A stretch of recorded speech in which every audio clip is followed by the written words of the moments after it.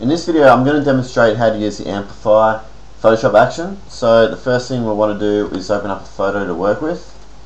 Now there's a few things you need to check to ensure you don't get any errors when running the action. So firstly, just go to the image mode menu and just check that your photo is in RGB color mode and 8 bits channel is selected. Next, you want to ensure that your photo layer is set as the background, so it should look like this. If you open up your photo and it's got some random name and it doesn't have background with the lock symbol, select your layer and go to Layer, New, Background from Layer, and it sets it as a background. Another thing to check is if you go to this top right hand corner icon on your layer panel and go into panel options, just make sure that add copy to copied layers and groups is selected. If that's not selected, you are going to run into problems. Okay, so now we want to load up our action. So we just go to the window menu, select actions, the actions panel will appear. Select this top right hand corner icon and go to load actions. Double click on the amplify.adn file and it will appear here. Alright, so now there's only one step you need to do to get this action working, and what you need to do is create a new layer, call it brush. It has to be all lowercase. If any letter is uppercase, the action won't work at all. So all lowercase, hit OK. Now we want to brush onto our photo, so just hit B on the keyboard. I recommend using a soft brush. You can use any color, doesn't matter, and start brushing onto the areas of your photo where you want the effect to appear. So I'm just going to do that. Beauty about this action is you don't need to be that that's accurate with where you brush. Just brush away and see what results you get. Just look at that a little bit there. Okay, so that's all you really need to do. I'll explain more about how the effect works with where you brush after the action is complete.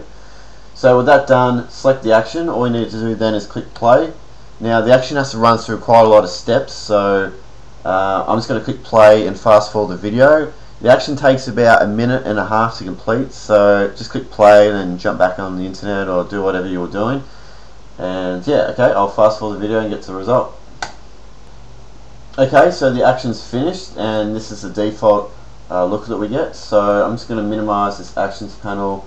We'll go into the layer panel, just minimize these folders, and I'll just talk through what we can do now. So you can see, I'll just start from the top.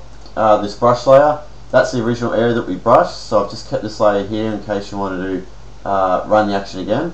Even if you use the same brushed area and you run the action again, you'll get a different result, which is cool. So you'll notice that, okay, so where we've brushed, you'll see the effect grows out from the edges of that area. So you can see we can't see his legs because we didn't brush into that area.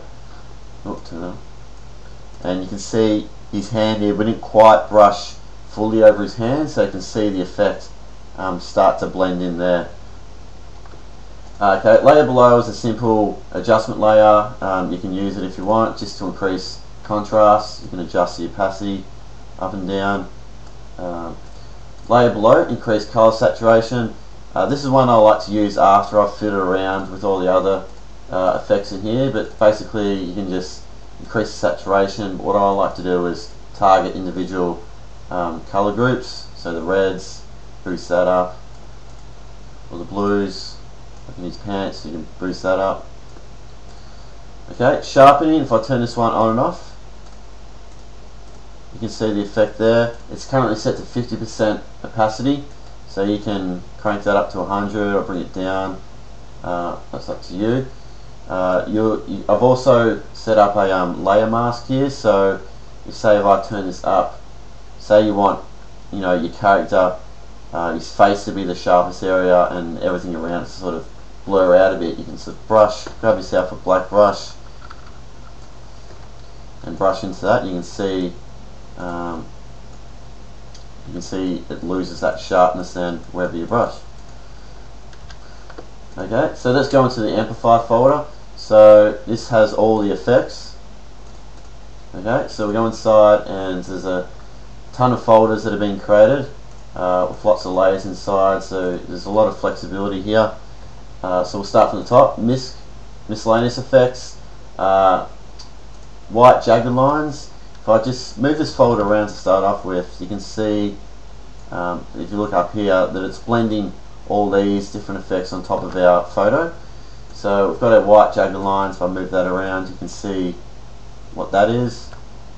Crystal edge effect. If I move this one out of the way, you'll see around the edges of where we brushed, it's got this effect that it overlays on top of our photo. White lines is a subtle effect. It might appear more prominent in other photos you test this on, but you can see that as I move it around. You can also overlay a colour here. So let's just go for a blue theme, like that. So you'll notice inside these folders I set up these colour layers, which you can just turn the visibility on and experiment with colouring them. So for this guy, I'm just going to go for a blue theme, like that. So folder below, paint splatter, turn the visibility on and off. You can see what that's doing. Now by default there's 3 layers that I turn off, paint splatter 1, 2 and 3. If I turn those 3 on, you'll see it just adds little bits of paint splatter over your photo. I prefer you turn them on one by one, sort of place them where you want. So if I move this out the way, you can see what they are. If you just move them around over your photo, what that basically is that it cuts out areas of your photo and creates sort of some round shapes to it and places it randomly over the photo. So you can just turn those on, move them around like that. And it's cool to, like, for example, around this area is to blend the colour over different areas. See, I've grabbed that skin colour and blended it down to his pants, so that creates a cool effect. And you can also duplicate these layers if you want more, so I can just hold down Alt and drag it out, move that around, create more. The layers below, just more paint splatter. You can turn these colours on so you can see more of what you can colour. So let's change these to blues. This yellow one, we might keep grey because that looks kind of cool.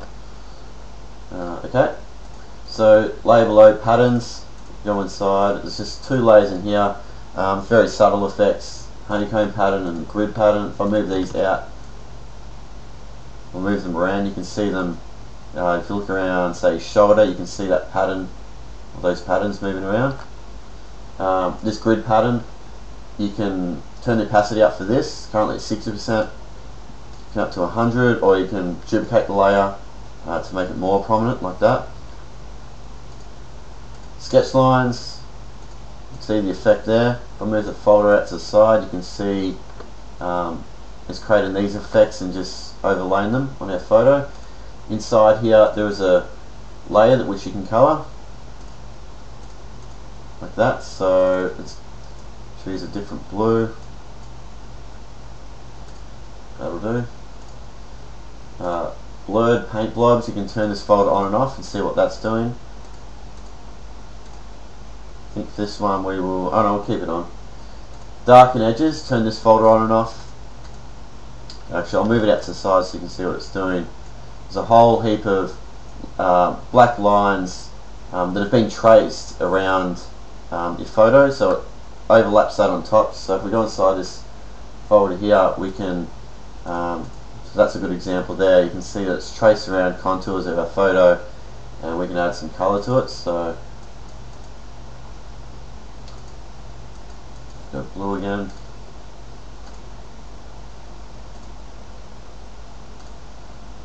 Let's put that one black. Particles. If I move this folder out to the side, you can see there's a whole heap of particle shapes there that just adds to the overall effect.